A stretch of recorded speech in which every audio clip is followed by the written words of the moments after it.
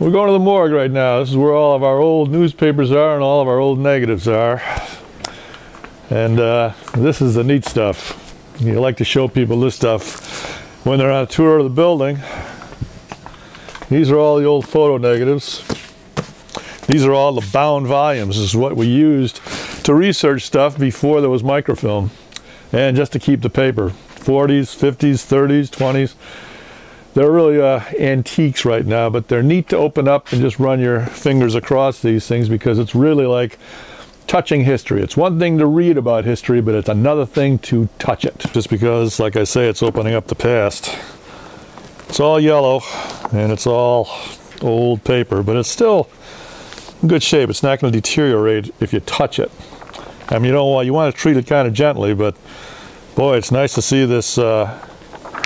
The old ads, the full page ads we had, all these small stories jammed in here. Yeah, this is something. You can even smell the age on it. Old newsprint. Our Capital Region scrapbook, which runs Monday, wouldn't it be the success that it is without Sid Brown and Charlie Sellers and all the guys that took pictures back in the 40s, 50s, 60s, keeping their negatives and keeping them in a orderly fashion. We've got scanners that we can just put them right in, hold them like this. We really should have gloves down here, but we don't have them. Sorry, Sydney.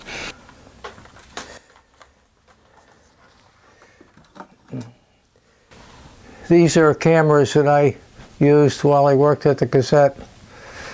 And they're all film cameras. There's no modern camera here. Everything that went through these cameras had to be developed and printed, and just like the old days. Most news photographers that used speed graphics didn't look through the lens. They looked through the finder to set up their shot like this. We had a lot of bad weather way back in the 50s, and I've forgotten what year this is, but let's see. Maybe, well, anyway, it's out in Duanesburg, and the Duanesburg area, and the snow was so deep that this man couldn't get anybody to deliver. He couldn't get food delivered or fuel or anything.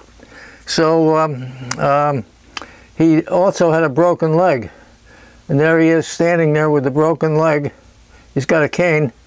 And what I did, I got a hold of 2 planes over at the Duanesburg Airport. I didn't get them, but they were there, and I used to fly them out there. I used to fly a lot out there before I had my own plane, which was at Schenectady Airport.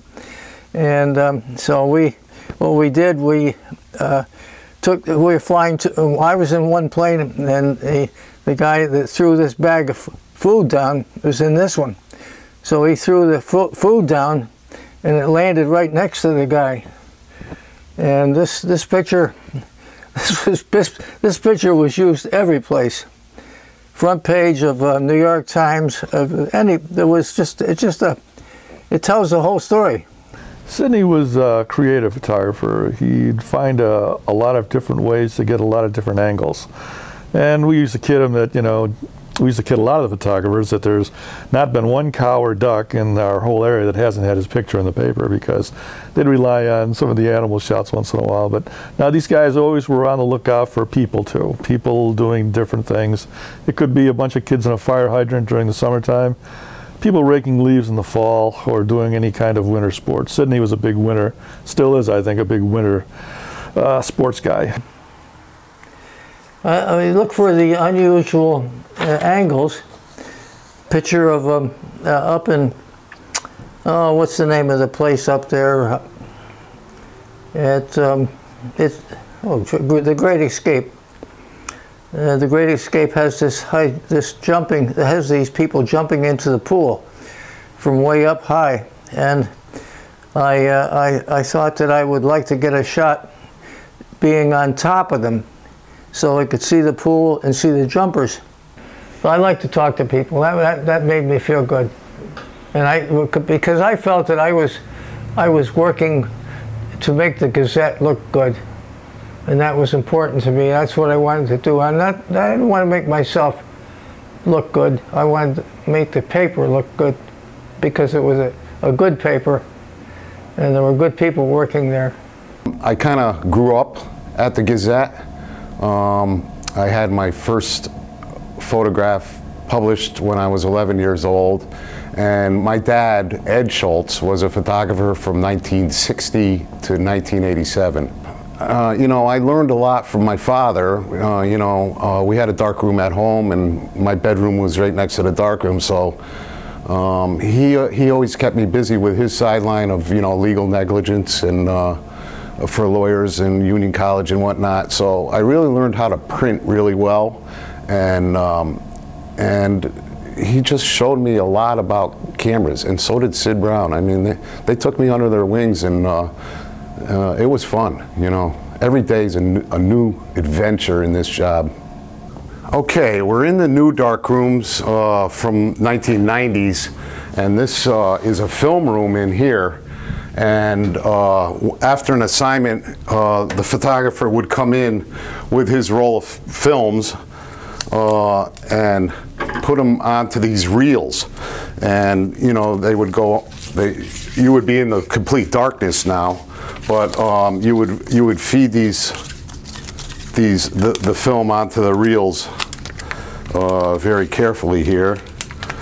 If I can remember how to do it, it's been 20 years. But anyways, you would roll them on, they would be on the film holders, and then you would go into these tanks and feed them into the tanks here. When we went into digital, I was in the filming side of it for years and years, and I think I always felt that when the digital camera came out, it kind of took all the fun out of the suspense of taking the pictures. You know, I'd go to an assignment, and big assignments, small assignments, a lot of sports, and I'd be always saying, you know, I wonder if I got that picture, if I got that picture, you know.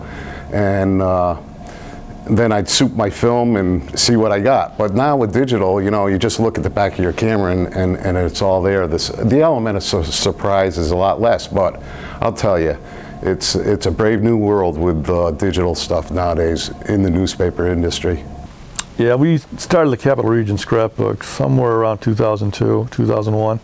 It was a neat way for people to send in pictures, and we would get them in the newspaper and tell the stories with pictures that people had. After a while, people stopped sending them in, and we kind of started to rely on Sid Brown's negatives, Charlie Sellers' negatives that we have in our morgue, and that was a great little treasure trove that very few newspapers, I think, have these days. We were able to go into the microfilm, find things that we wanted to sort of chronicle, get the negatives, scan them in, and they were just crisp, brand new pictures again that we were able to put in the paper, and people have really responded. We hear that a lot of people like it. It's all spooled up and ready to go into the past. It's our own Wayback Machine.